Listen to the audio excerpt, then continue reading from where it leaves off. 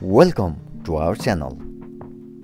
When rearing black soldier fly in small or large scale, some of us might have experienced colony collapse.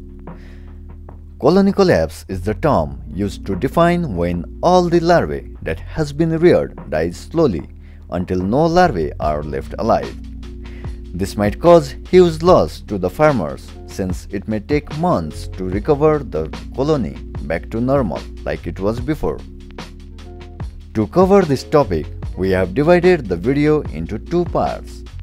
In the first part, we will be talking about the symptoms and causes of colony collapse, while in the second part, we will deal with different measures that helps to prevent and mitigate the loss.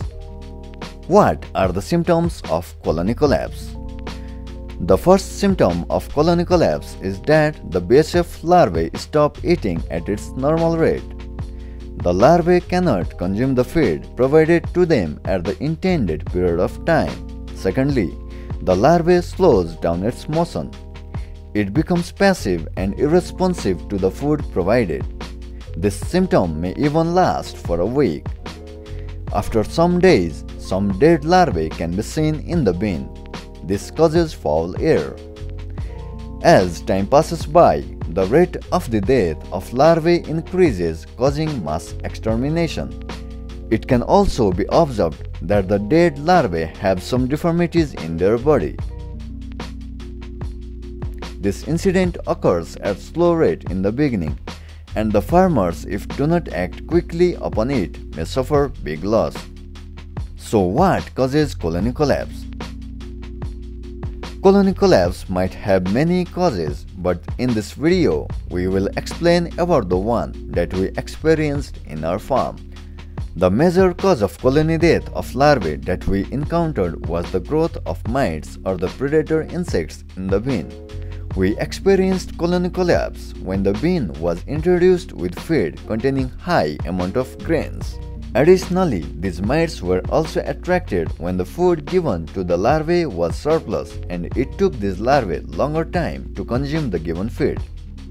The surplus food attracted the mites that directly attacked the larvae. There are different types of predator insects that may attack the larvae. The one that we observed was tiny and white in color. Their movement could only be traced if they were observed carefully.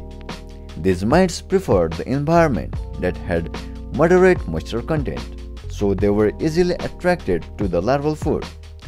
When they entered into the bin, they started attacking the larvae. Especially the smaller ones were more prone to mites attack. The mites got into the belly of the larvae and sucked the fluid out of them, thereby leaving deformities in their body.